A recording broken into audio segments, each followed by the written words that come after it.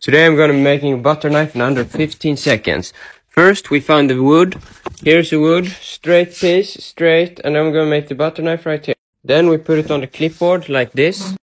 Then we even it out so it's even right here with the help of this. Now when it is straight, we're going to be cutting it like this with the help of a saw. So then it's going to look like this, and we saw straight down through the entire piece.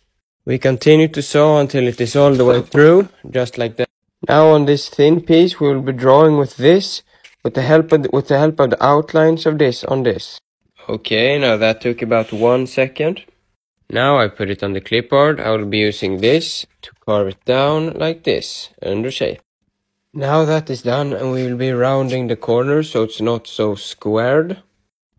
Now sandpaper will make the surface smooth. We'll be using P40 all the way up till